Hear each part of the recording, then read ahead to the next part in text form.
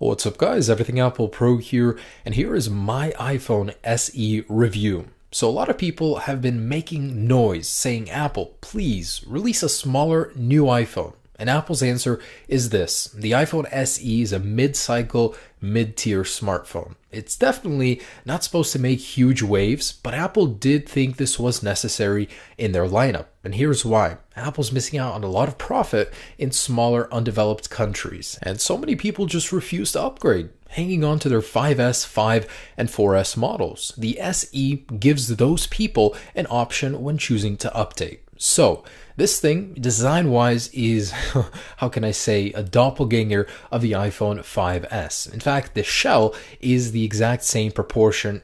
Everything is the same except for the cutout for the Apple logo. So Apple is cutting a lot of corners everywhere in order to keep the price point low. And that's not a bad thing, and I'll explain why at the end. Comfort-wise, I really can't complain. This is one of the most comfortable phones in my opinion. The smaller display, the blocky design gives you something to hold on to, and it's definitely more comfortable than the iPhone 6S. The chamfered edges are no longer reflective like they were on the 5S. They are now a matte color, matching the rest of the body. So as a result, you won't be getting all those scratches that you can see here. So let's start with the first corner that Apple cut, and that would be display. Displays are very important. We tend to interact with them a lot when we use our phones. So the iPhone SE display is the very same one as the 5S. That means nothing has changed. In fact, it's interchangeable with the 5S. When we're actually comparing it to a more advanced 6S display, the colors are better on the iPhone 6S. It's brighter and the viewing angles are slightly better. So this is something I'm very disappointed with in Apple. They didn't upgrade the display whatsoever. Resolution I don't care about,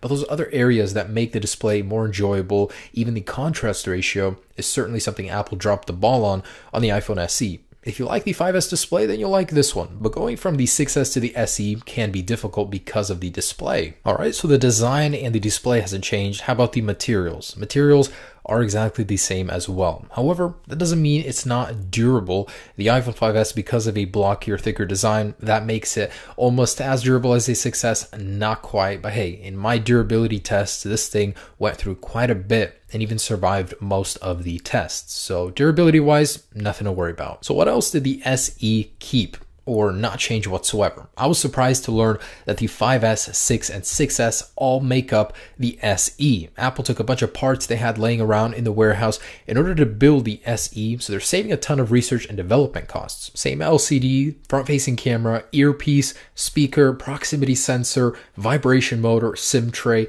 and I could go on and on. Not much has changed, but the important things have. There are two major challenges with building this kind of a phone for Apple. What kind of features to put inside of it without making it necessarily too cheap, but to keep the price point low.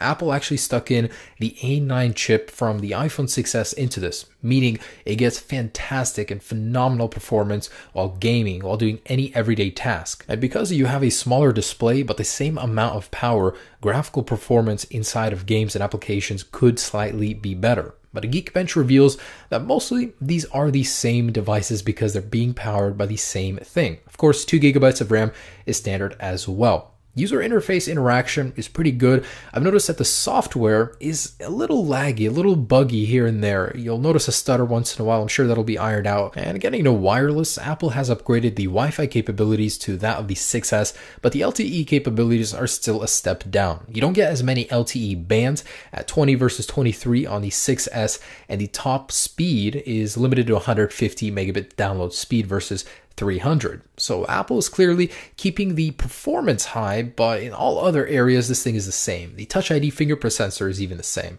But battery life is something I'm very proud of with the iPhone SE. The battery is larger than the 5S, 1642 milliamps versus 1560. So that means in actual real world life usage, this thing outperforms the iPhone 6S and 5S. If that's important to you, battery life is a huge choosing factor for the iPhone SE. Now, what else? What else about the SE? Apple included a new front-facing flash. The Apple logo on the back is now milled instead of a screen print, and you now have Apple Pay, so you can use your phone finally to pay, and you're not limited or forced to upgrade to a 6S in order to do so. This is definitely a very good one. And Apple did add untethered Hey Siri for hands-free usage of Siri and live photos. But let's get to cameras. So cameras are very important. The best thing about the SE camera is that it's flush and it doesn't protrude like the 6S camera does. Otherwise, it's the exact same camera as the iPhone 6S. The capabilities are all the same, no watering down here. I'm very proud of Apple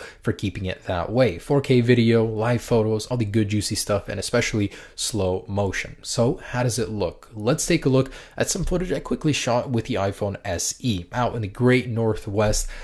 Colors look great. They're not as juicy or vibrant as the Galaxy S7, but still stand out. I think it's a shame that Apple makes optical image stabilization exclusive to the iPhone 6S Plus. I don't like all the fragmentation between models, but overall, for camera capability, I am very surprised. Indoor, outdoor, it's all the same as the iPhone 6S, and we've been over that extensively. Photography, exactly the same. Really nothing to talk about here because it's the same as the iPhone 6S. It's good, could be better, will be better next year with the iPhone 7. And to wrap this up, here's my opinion on the iPhone SE. Would I ever downgrade from my 6S Plus to the iPhone SE?